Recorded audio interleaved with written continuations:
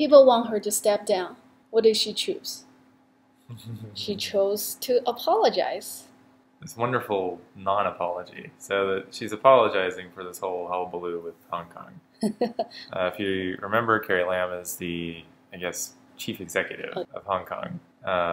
And she's been very pro-Beijing, pushing this extradition bill, which would basically make Hong Kong subject to all of Chinese laws. Yeah. Or at least the big ones. And then, if anyone in Hong Kong commits what would be a crime in mainland China, it gets shipped off to China. Yep. Just one signature from Carrie Lam. Or, whoever she delegates it to. Executive is, like, hey, here you go, guy who's paid minimum wage. Just rubber stamp all of these requests because we don't want to be Hong Kong anymore. We want to be Beijing. And also make a clear definition of all the protests. They're not against the extraditional law. They're only against extradition with China because China was not included in the existing law. So so let's talk about her. Why didn't she step down, or did she have a choice? I mean, probably everybody knew that she was not elected by the Hong Kong people, but by Beijing. So why did Beijing choose her? And then the chief executive of Hong Kong is not an elected official. No. She is an appointed official by CCP. Yep. So in this page, the picture to the left, as you can see, it's Carrie Lam's introduction to Tsinghua University as part of the Hong Kong University Students' Union, which means that she went to Tsinghua, which is in Beijing, to be an exchange student there in 1979.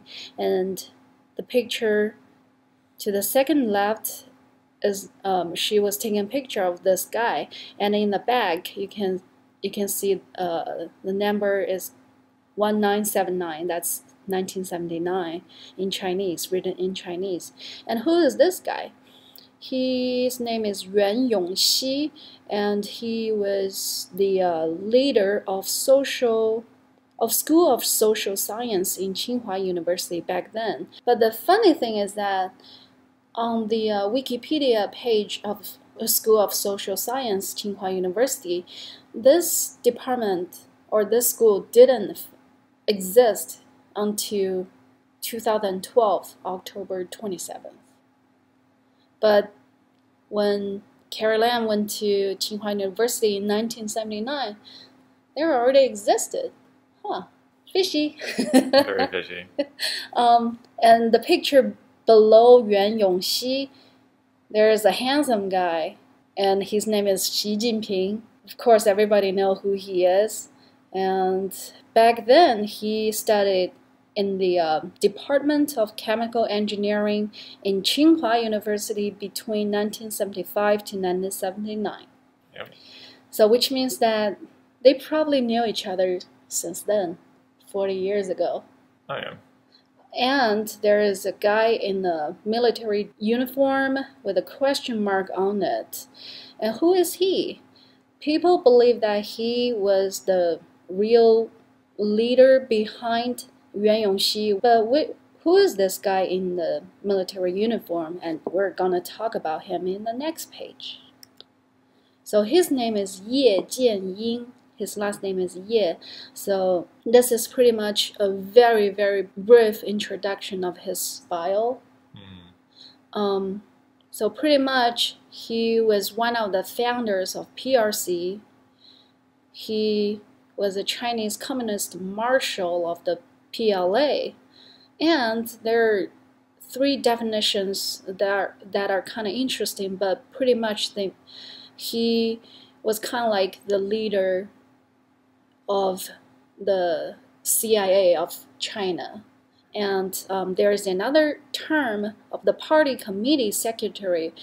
We're going to talk about this term because this is kind of like a term from the Soviet, and it's a form of infiltration of the Soviet, which is the communism method. Right. So Chinese communism started with the idea of Soviet socialism. Yes, they every time it's so ironic because every time when Chinese people talk about China, they're like, yeah, we have 5,000 years of history, blah blah blah. But I was like, yeah, but look at this. CCP is not a culture of or a history. It's you guys imported that from Russia, from Soviet back then, and Right. you kind of count them as a part of the 5,000 years of history and culture of China. Yeah, and it's a radical change that ended up uh, rooting out a lot of the distinctive culture of China. Yeah. You can't have religion under Soviet socialism. Nope. It's the only religion is, in this case, the CCP. Yep. So let's move to the next page and we're going to talk about the party committee. So as you can see, originally it was from the Leninism, which is a democratic centralism. So they believe that power is only belong to one party or one people. Yep. And then they kind of created the Central Committee of the Communist Party of China. So this, which means that they have this committee everywhere in provinces, like states here in the U.S. They have it. They also have it in the city, in the county, and all the state-run business under the counties, like school, hospitals and library, police departments, bank, and business, other business. Which means that, for example, if Duke is the governor of province A, and I am the committee secretary of the province A, which means that my rank is actually higher than Duke's. Mm-hmm. And any state-run organization that has more than 3 CCP members is required to have this committee in the organization. Right. Mm-hmm. Basically, a state agent. Yes. So they're someone who can make sure that everything is marching along in the right regiment. And of course, all the committee secretaries must have one big boss. Yep. Who?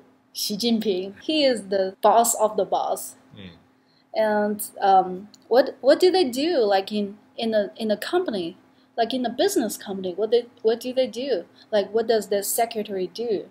So they pretty much just making sure that everything is under the socialism with Chinese characteristics.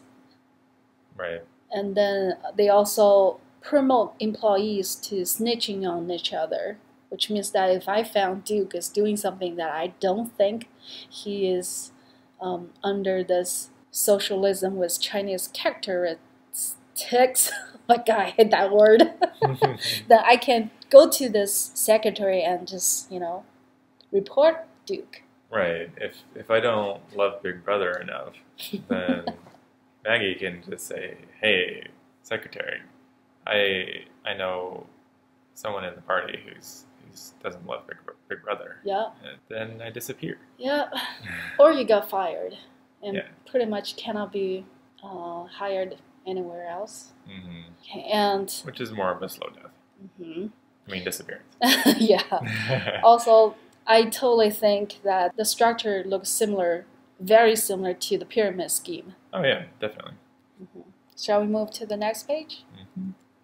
And so let's go back to Ye. He has 6 kids from 6 different women.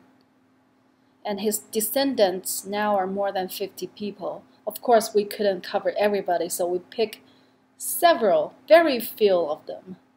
And so pretty much that he has his son, his daughter, and his second son from left to the right. And Ye Xuanping was his first son. And then under Ye Xuanping, there is a kind of like a young guy. His name is Ye Zhonghao. He is the son of Ye Xuanping. But look at their birth date. 1924. That was when Ye Xuanping was born. But his son, Ye Zhonghao, was born in 1983. Wow, great job. Yeah. So, and there is another guy down below to the left. His name is Ye Xuanji. He was born in the 1940s. He was the nephew of Ye Jianying, and pretty much the information from all his relatives, they are pretty much controlled. They pretty much controlled the Guangdong province, including Hong Kong. They're either governors or they're doing business and their business is covering in Hong Kong.